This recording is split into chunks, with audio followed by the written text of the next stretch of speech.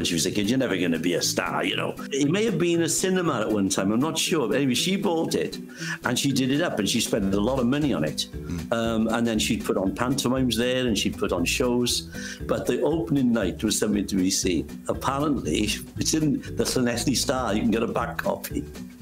It was mayhem because Billy Reid, who was a lover and a mentor, was still married. Nobody knew this. They all thought he was married to Dorothy, right? So the opening night, he turns up drunk with this woman on his arm and introducing her around as his wife. Dorothy went berserk. That's only Dorothy could go. You know, she smacked him in the chops. He grabbed hold of her. The father jumped on his back. He fell on the floor, knocked the mayor over. It was one of those. It was like something out of a film, like a comedy film. Carry on, Dorothy.